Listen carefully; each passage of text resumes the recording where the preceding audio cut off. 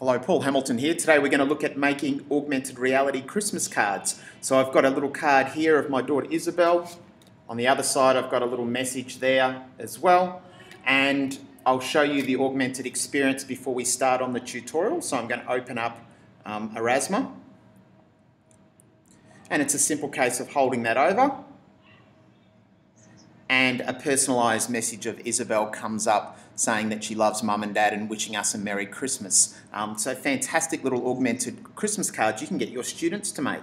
So let's have a look at how we actually did that. Well, to start off, I actually did two things. You can see at the bottom of my camera roll, I had my movie ready. I took a movie of Isabel, and I also took a snapshot or a screenshot of the start of the video. That's going to be used as my trigger image, and the movie will be used as my overlay.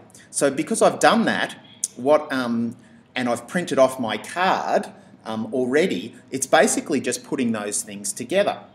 So if I go to Ausrasma now and open up the plus sign to create a new aura, instead of searching the web-based ones, down the bottom you can see device, and that will automatically go to my camera roll.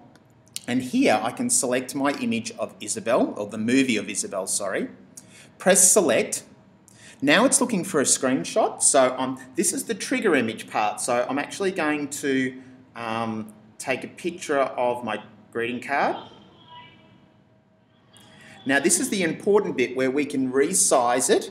We want to make it actually cover the bit where Isabel is on the card to make it, or give it that really good augmented reality impression. And then just press the next arrow down the bottom. Now that's basically it. If you could do your video and your trigger image first and make your card, the putting together in Ausrasma is really very easy to do. And I think this would be a wonderful thing for students to do augmented reality Christmas cards or greeting cards for their mums and dads. Imagine the look on their faces, mums and dads, when they get a beautiful personalised message from their own child, but also have a card as well. And you could put the image or the movie inside the card. You could have multiple augmented reality experiences. It's now asking me for a name for my aura, so I'm just going to put up the top.